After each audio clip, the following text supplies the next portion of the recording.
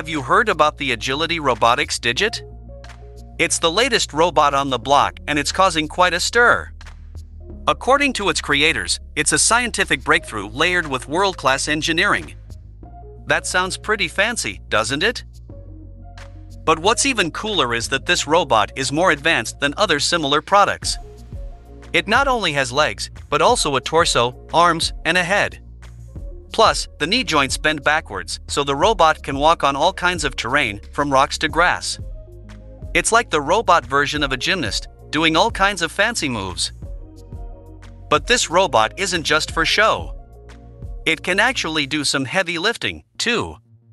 For example, it can be used in a warehouse or for delivery.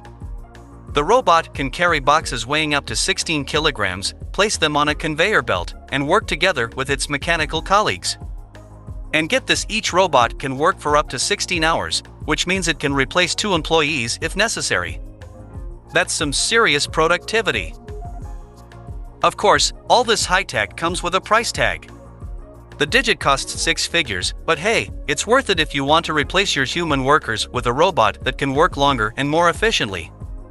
Plus, when you consider the cost of an hour's work including all costs, it's only $25. Have you heard about the new hoverbike called Bayanat Xturismo? It's causing quite a stir in the United Arab Emirates. Apparently, a local startup has created a 300-kilogram vehicle that can rise up to 20 meters and accelerate to 80 kilometers per hour using a 230-horsepower Kawasaki racing engine. Even government officials showed up to the presentation and were impressed by its potential for emergency services.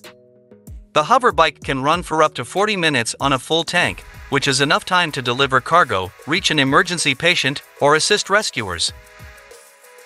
It's definitely a cutting-edge solution, but the price tag might make your wallet cry. One hoverbike costs a whopping $700,000. Nonetheless, plans are already in motion to further refine the vehicle and open a production facility in the UAE. Who knows, maybe we'll be seeing these flying around sooner than we think.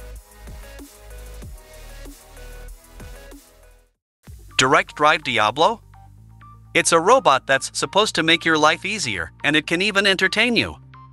It has these 2 big wheels that it can balance itself on, and it can tilt by leaning on these 2 small wheels.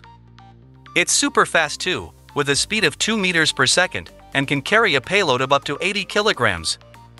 That's pretty impressive. Oh, and get this, it can even jump 8 centimeters and moonwalk if you needed to. Talk about having some fancy moves.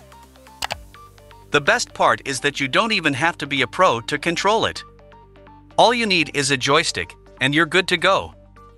And if you're worried about the battery life, fear not. One charge can last for 3 to 4 hours. One user suggested that they should make a bigger version, like a motorcycle that you can ride like motocross with obstacles.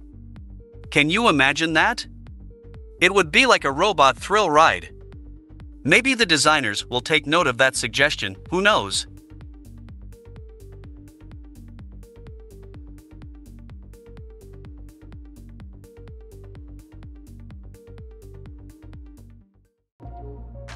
Did you know that falling coconuts are more deadly than shark attacks?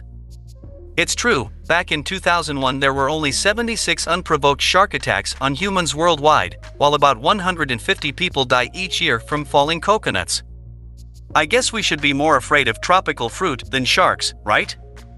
But just because shark attacks are statistically rare doesn't mean people aren't afraid of them. That's why companies around the world are selling all kinds of anti-shark gadgets. One of them is the eSpear, and let me tell you, it's quite the contraption. The $300 gadget promises to protect you with a 2.5 by 1 meter electromagnetic field that causes sharks to suffer uncontrollable muscle spasms. That sounds like a nightmare for the sharks, but a dream come true for swimmers. The gadget only weighs 250 grams and can be worn on your belt. Plus, it has a maximum operating depth of 100 meters, so you'll be protected even if you're diving deep.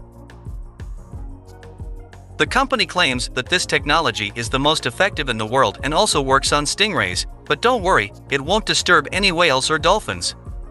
Because, you know, we wouldn't want to mess with the cute and friendly marine animals. Have you heard about H-aero? It's a new hybrid aircraft from Germany that's being marketed as a new way to fly. It's kind of like a cross between a drone and an airship, and it uses helium to stay airborne.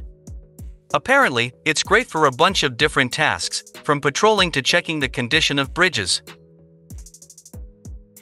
The Zero version of H-aero can stay in the air for a couple of hours and can carry up to 500 grams, while the kite version can lift up to 3 kilograms to an altitude of 200 meters.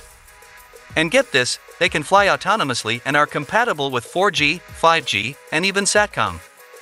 Plus, they can be powered by solar panels, and there are no size limitations. I think it's pretty cool that one of their partners is the International Civil Aviation Organization. It seems like these hybrid drones could be the future of aviation.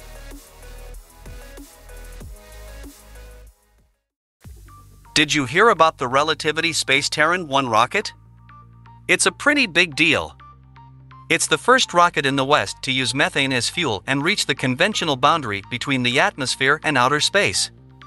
Plus, it's almost fully 3D printed, can you believe that? 85% of its parts have been printed so far, and they plan to reach 95%. It's like the largest object ever created with a 3D printer. I mean, that's pretty impressive, right? But you know what's even more impressive?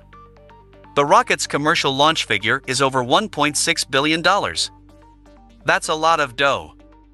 And even though the launch on March 23 wasn't successful, the second stage engine failed, the prospects for the Terran 1 rocket are still looking good.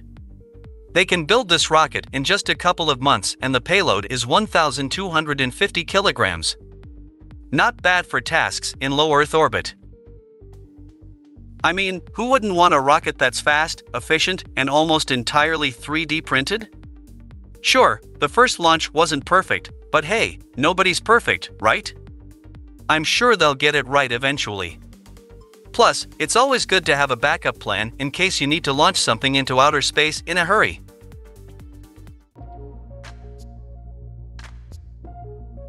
It looks like our rovers are becoming quite the adventurers, aren't they? From exploring the Red Planet to traversing sand mines and deserts on Earth, they sure are racking up the kilometers. Take the SherpaTT, for example. This bad boy has shown some serious skills in navigating different terrains. In Germany, it proved to be speedier than the Perseverance, covering 500 meters in just under 3 hours. However, in Morocco, it hit a little snag with the terrain being too similar, but it still managed to drive a respectable 1.3 kilometers and even pointed out some interesting rocks for the cameras to capture. These rovers are becoming quite the travelers. Maybe soon we'll have to start planning their vacations too.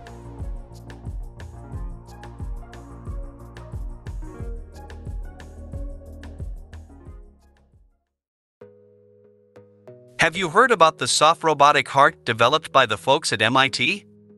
It's basically a 3D printed heart that's tailored to fit the specific needs of each patient. The heart is printed using special polymer inks that maintain their elasticity even after hardening. This new technology can help doctors select the best treatment options and test the effects of different implants. It's also great for training new doctors. And get this, the whole process from building to printing and activating the model takes only 1 day. It's like they're printing hearts on demand.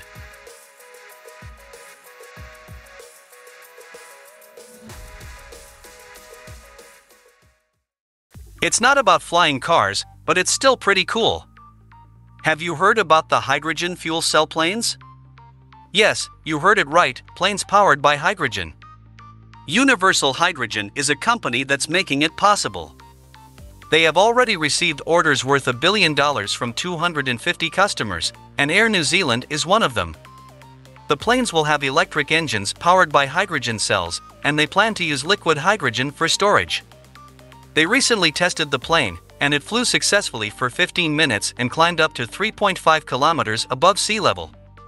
It's a big step towards environmentally friendly air travel, and who knows, we might just see more of these in the skies soon. Oh boy, engineers always find ways to surprise us with their inventions, and the Velox Amphibious Robot is no exception.